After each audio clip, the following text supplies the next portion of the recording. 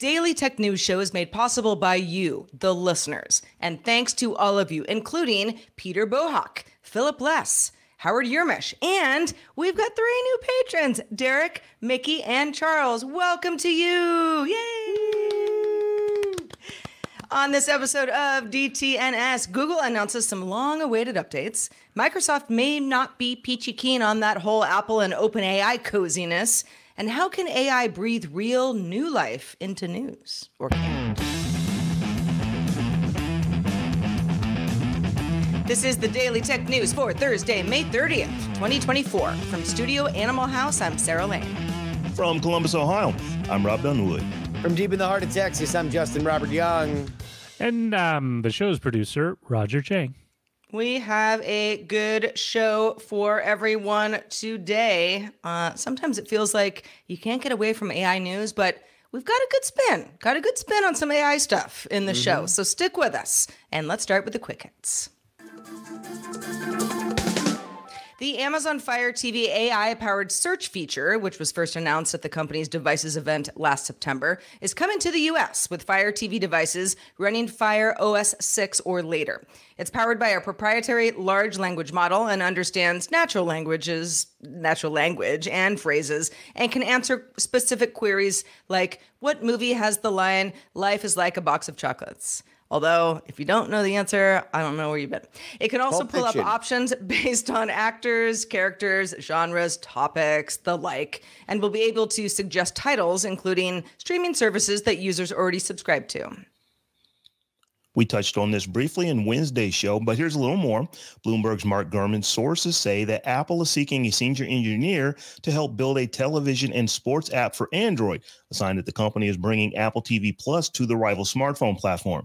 Apple has an Apple TV app for Android TVs, but Android phone and tablet users are forced to access the service via the web. In its job listing, Apple said it's looking for someone to lead the development of fun new features and help build an application used by millions to watch and discover TV and sports. Interesting news. 2 former Priceline executives and co-founders of HotelsByCity.com have launched a global travel booking platform called Plannin', like planning, but without the G, I guess, that empowers creators to monetize their hotel recommendations and share travel-focused content, as if influencers on Instagram weren't bad enough. Creators can earn income with Plannin' by sharing an affiliate link across social platforms when they tell their audience about their latest trip, what hotels they might have liked or didn't like, and post photos of their travels as well. Plannin' offers creators a 5% lifetime commission, meaning they receive commissions for any trip that a user books through Plannin' as long as that user account actually exists. Upgradable Laptop Maker Framework is taking pre-orders for its next generation of swappable mainboards to give you access to an Intel Core Ultra processor. The company is also upgrading the webcam for $39 and replacing the 60 Hz 2256 by 1054 screen with a brighter, high-resolution variable refresh rate 120 Hz 2880 by 1920 panel at 256 ppi for $269, both of which can be upgraded without upgrading the main board. The Core Ultra board comes with a larger battery and new camera by default, with the improved screen as an optional $130 upgrade. Framework is also opening pre-orders up for an SD card slot with the purchase of a laptop. New parts and laptops ship in August. Just a day after the U.S. Department of Justice announced that it had led an international effort codenamed Endgame to shut down the 911 S5 proxy botnet, believed to be the world's largest botnet yet, Thursday, the European Union's justice and police agencies have taken down computer networks responsible for spreading ransomware through infected emails and what they call the biggest ever international operation against this type of cybercrime. The European Union's Judicial Cooperation Agency, Eurojust, said Thursday that 4 high-value suspects have been arrested and that the agency took down more than 100 servers and seized control of over 2,000 internet domains.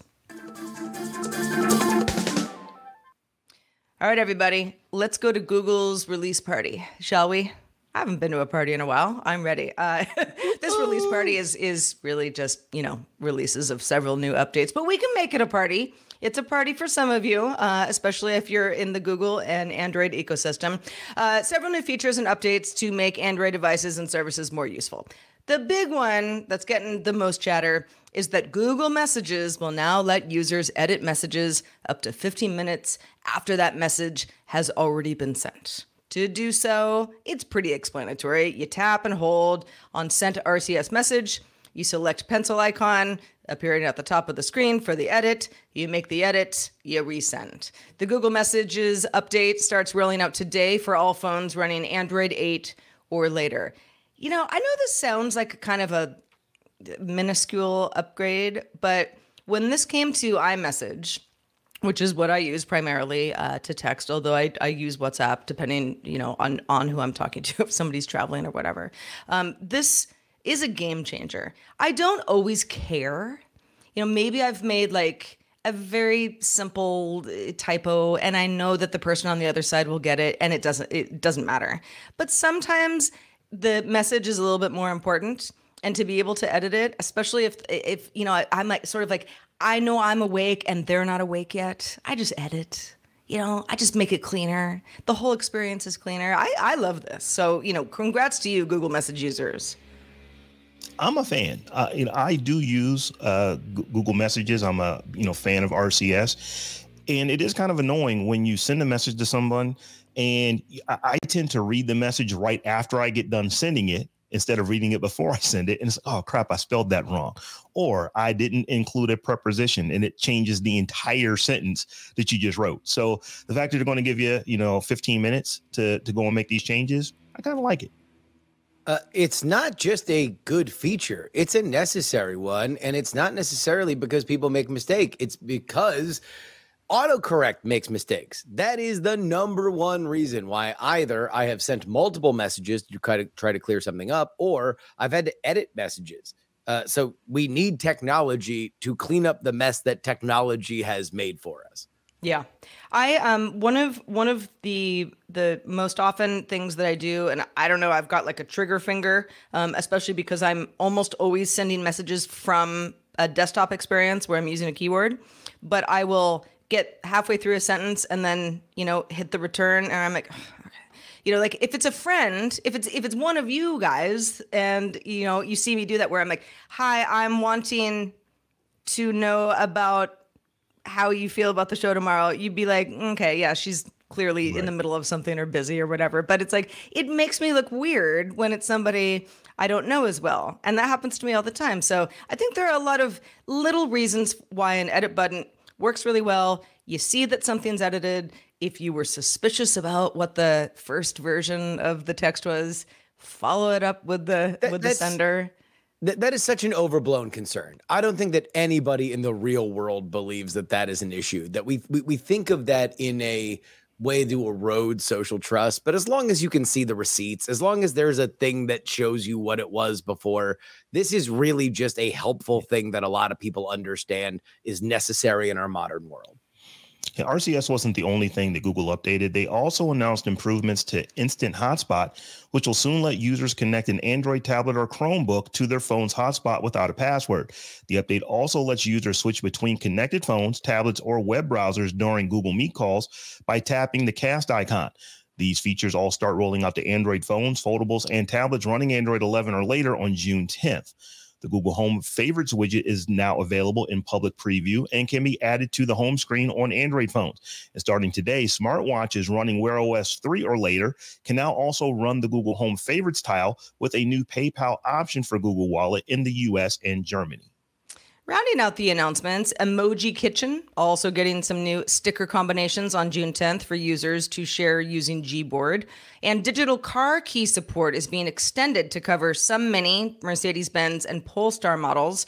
Some Mini models had already gotten this feature, but the digital key update is available for Android 12 or later and rolling out over the course of this next month. Now that I would be the most interested in, Give me some digital car key support. I mean, I rented a Polestar. It was very nice. Did you? Yeah. Yeah. Polestar. I mean, I have a Volvo, so I would assume that there's some stuff that's quite similar. Although the Polestar is more of the futuristic model, but yeah. You don't see a lot of them out and about, or at least I don't. They were amongst the They're amongst the EVs that Hertz has gotten stuck with, which has led to them being in further financial turmoil. yeah. But but that being said, no, it was a really it was a cool car. It had a very interesting on-screen display where normally you have your side console. They used a lot of their center console for the big screen, so your map, when plugged into Apple Maps or Google Maps, showed up right there, the large detailed one, and there was a smaller version down on the side, which that was an interesting design choice. You know, we were just having a conversation the other day about, you know, whether EV sales have slowed, because a lot of headlines would say that they have. And, you know, the numbers don't really show that. They show that certain manufacturers are not selling as many EVs as before, but there are also just a lot of other companies in competition now, and perhaps being able to, you know, if you loved that Polestar experience, Justin, on your latest, you know, rental car journey, you'd be even more inclined to get that car. I mean, I've had a lot of rental cars in the past where I'm like, if I could afford this, I would get this car. I like this car. So I think one of the things with EVs, they haven't slowed down. They just haven't picked up where I think a lot of the companies are expecting them to. So they're not selling as many, even though they're still selling a lot, if that kind of makes sense. Yeah. Well, Apple has said to be wrapping up negotiations with OpenAI to use OpenAI's ChatGPT technology in upcoming iOS 18. This is widely expected to be announced in some form at WWDC, which kicks off June 10th, so less than 2 weeks from today.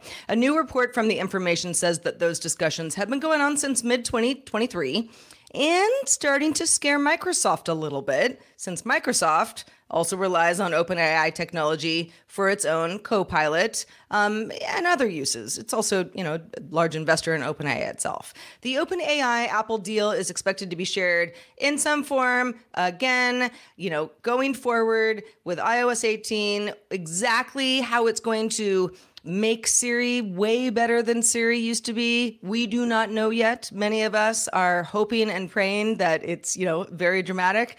But Apple has been working on new AI-based features for its operating systems, and OpenAI looks to be playing a big role powering some of those features. Apple was also reportedly talking to Google about partnering with Google. Doesn't mean that wouldn't happen in some form, but it looks like OpenAI is going to be the big partner, at least for 2024. The two companies, Apple and OpenAI, that does put Apple and Microsoft's deal also in potential new competition. Microsoft might say, well, I mean, now if iOS 18 is just the best ever, then who's, you know, going to buy our phones? So I don't know. I feel like this is Microsoft's game to lose at this point. I think that Microsoft may have just a tad bit concern, but overall, I think that Microsoft is probably going to be good because they do a lot for OpenAI. A lot of that stuff runs in Microsoft's cloud, which is a boon for Microsoft. I think where, you know, there's going to be a lot of consternation, a lot of concern, and a lot of people running around right now is at Google, because although OpenAI does not do search yet, we know it's coming. So you now have a platform that has built into its operating system an integration with ChatGPT, which is in direct competition with Google, who gives Apple $5 billion or more a year to be the default search engine. If I were at Google, I'm sitting here thinking, how on earth did we lose this to this company? I would think that Google would have just backed up a Brinks truck and said, how much do you need in order to make sure that you're using us instead of this competitor of ours? I don't think they could have done it, Rob. And there was reports that Apple was talking to Google. I don't think that you could have materially made the deal to say that we're going to put Gemini technology on here, because then you are essentially taking away any competitive advantage that you might have had over the key technological difference over the next 10 years with Android phones. That would have been a real step back. For Apple's decision, it was either to partner with somebody else or to just wait until their own technology can get good, which at that point means them buying somebody else. This is a sign that Apple was behind the times and has to go shopping for this technology to be good. But I don't think that Microsoft is going to be all that mad about it. Number one, Microsoft is not just an investor in OpenAI. Microsoft is the money behind their compute, which is the reason why OpenAI is OpenAI. They have made a lot of really smart decisions in terms of the product they built, but the big reason why they are a larger differentiator is because they went to Microsoft, said, we need a gigantic computer, and each time they've needed to do it, they have built a bigger and bigger whale, as was explained by Microsoft during their keynote a few weeks ago. The one thing that I think is really interesting was in the year of our Lord 2024, we don't have the same kind of blood feuds that we once had in tech. Apple, Microsoft has long since gone dormant. We've seen Google and Facebook, once very much at odds, at least reach some level of détente.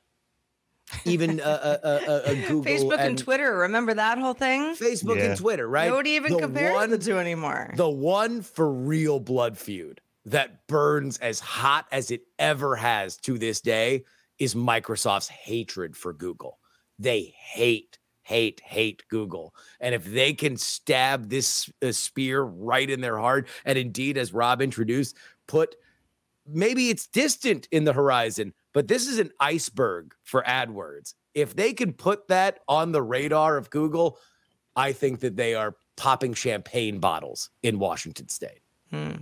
I just want to know how, and Eileen Rivera and I talked about this on our latest episode of Apple Vision Show is, okay, so we're all excited about, the big AI announcements, but what do we want? And she and I were both like, I don't know. You have to tell us what we want, Apple, which is a funny thing because Apple sometimes does that even when the consumer did not ask for Apple to do it that way. But I don't know. I know what Siri is good at, and I know what Siri is not good at right now, assuming that this would be bundled into a better version of Siri and not called something different. Maybe it would be. But if it's, just like hyper Siri, better than ever, it's like, what does it do? Because I think I've been burned so many times, and I'm not just talking about Siri in general. I'm talking about Amazon's Assistant, which I use around the house predominantly. I know how to ask for things a certain way. If I screw it up a little bit, it confuses the whole system, and then I go, that's on me. I should have done it differently. But can we get to a point where these tools really are just simply better? Yeah, I imagine that never happens. That's the promise. Imagine that every time that you phrase something awkwardly, it says, it sounds like did you really want this? As opposed to, I'm sorry, I didn't understand that. Yeah. I found something on the web for you. You're like, oh God, I could have done it myself.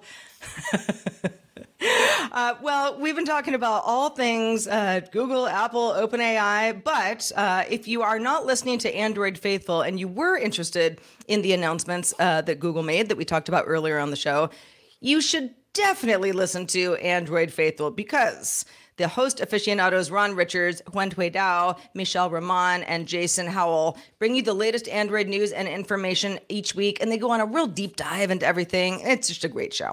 You can watch it live. They do it live at Tuesdays, 8 p.m. Eastern, 5 p.m. Pacific. That's at youtube.com/Daily Tech News Show. And you can subscribe to the feed at androidfaithful.com.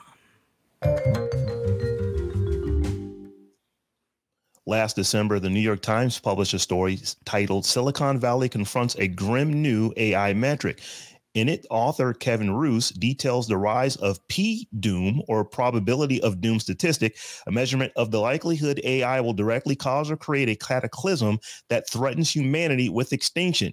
Fast Company explains the scale goes from 1 to 100, with 100 being near certainty that AI will eliminate humanity. Roos goes on to detail the challenge of measuring P-doom and posits that P-doom might be better as a Rorschach test that gives a better insight to the individual than the probability of human extinction. On a slightly more positive note, OpenAI has signed deals with Vox Media and The Atlantic, just another two publishers that help expand training data partnerships. OpenAI is kind of on a roll here. No details were released, no financial details certainly, but are expected to be similar to the ones that OpenAI previously signed with News Corp, Axel Springer, Dotdash Meredith, the Financial Times, the Associated Press. More and more, this is OpenAI is, doesn't have them all, but definitely getting quite the umbrella. So, Justin, in the coming weeks, are we going to see some sort of sea change in how news journalism works? Because I know that you've been following it closely. We all work in journalism anyway, but following it closely, and wondering if it needed a boost.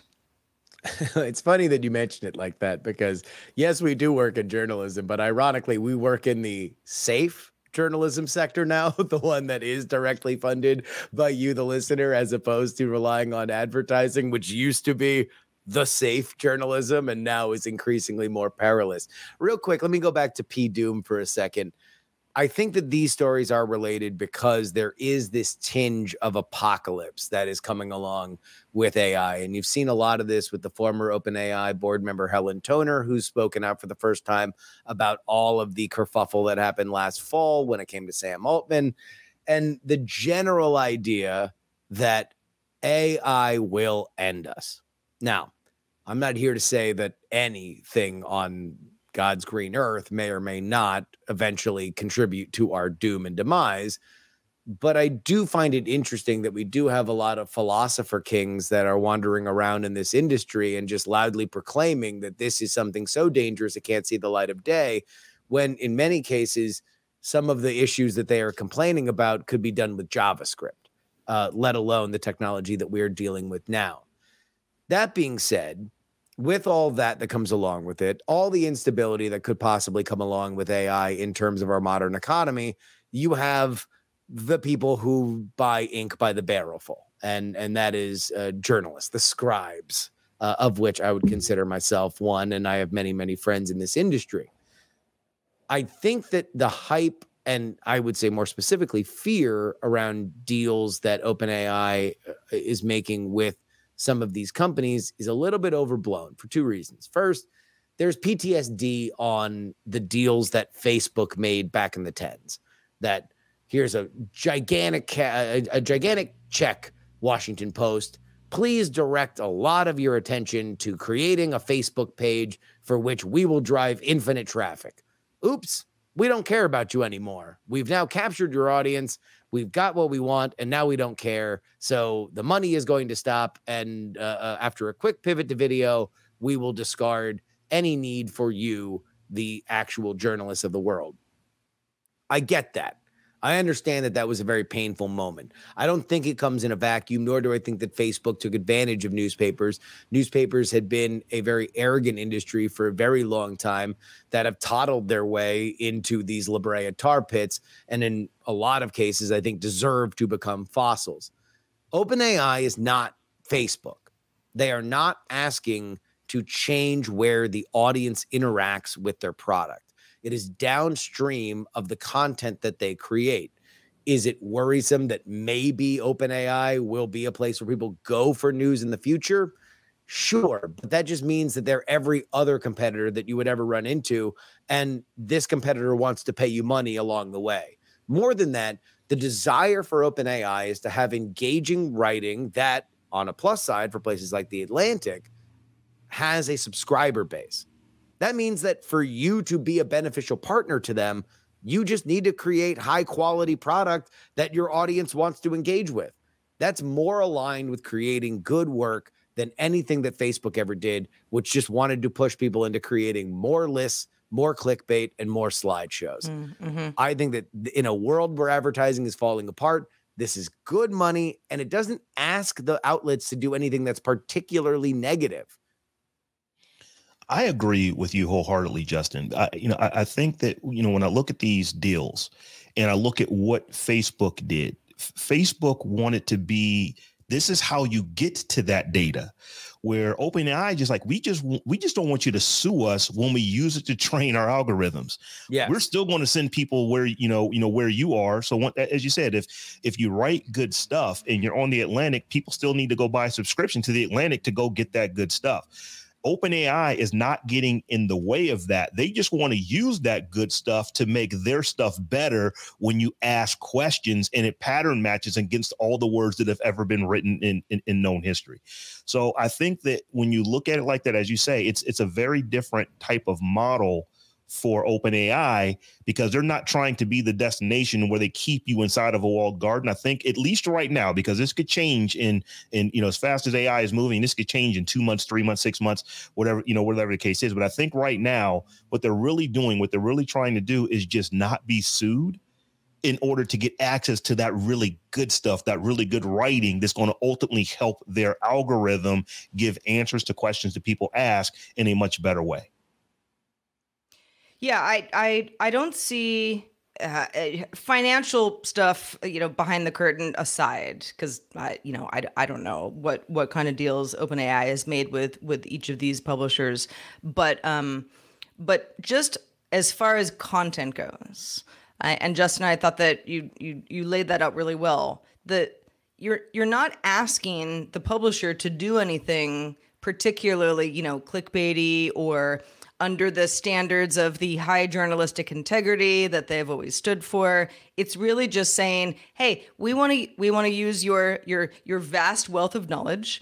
And yes, as long as OpenAI in this case holds up its part of the bargain by saying everyone's always going to be able to click through to the original article. This shouldn't be bypassing the clicks that you need, but also we're entering a post-click era. So, these are the kinds of partnerships that you gotta at least try out.